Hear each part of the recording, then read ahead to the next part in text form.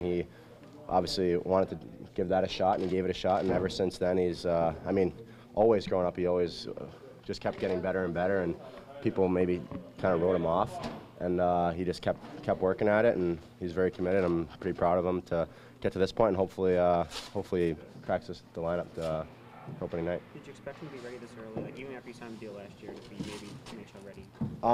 You know what? Again, he had a big injury at the end of last year where he missed the second half of the season. If he didn't get hurt, I think he would have. It would have been maybe a different set of expectations on him. But he did get hurt, and everything happens for a reason. And Chicago, their interest in him didn't seem to waver. Just talking to him about it, and they seemed to be pretty interested in wanting to sign him, and he was very intrigued by all that. And their organization's obviously first class. I've gotten a chance to, in my draft process, meet with some people in there and kind of see what that city's all about and that organization's all about. So that's, I mean, you couldn't be happier for him to end up at a place like that too. So again, we'll see what happens for opening night, but hopefully he can crack the lineup. James, how different is the identity and makeup of this team without Colton now, without Fraser, McLaren, a designated kind of enforcer type in the lineup?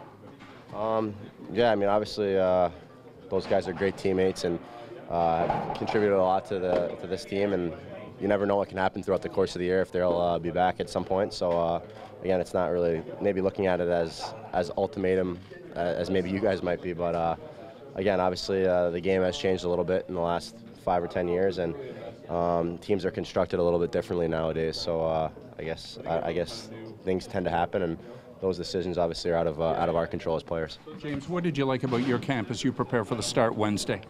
I mean, I always pride myself on coming in good shape, and again, you want to use the training camp to get your timing back and get up to speed and get everything feeling good. And I try to just get better and better every day as far as just feeling ready for the season. And I think we're all feeling pretty excited now, and it's been a long couple weeks here with training camp and all these exhibition games, but we're excited to get started. James, was this training camp different at all from the one that Randy ran last year? Was he cracking the whip harder or different?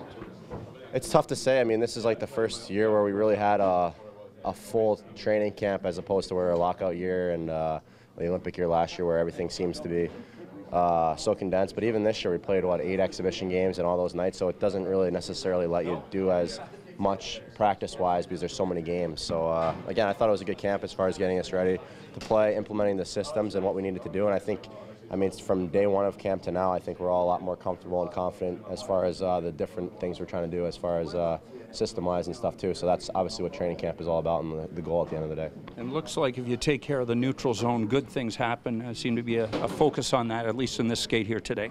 Yeah, definitely. That's obviously a key part of the ice, and if you're good in the neutral zone, you don't have to play as much in your own end, and you can play a lot more time on offense, and everyone wants to be in the offensive zone cycling, and it's a lot more fun to work hard in that end than it is to work hard in your own zone.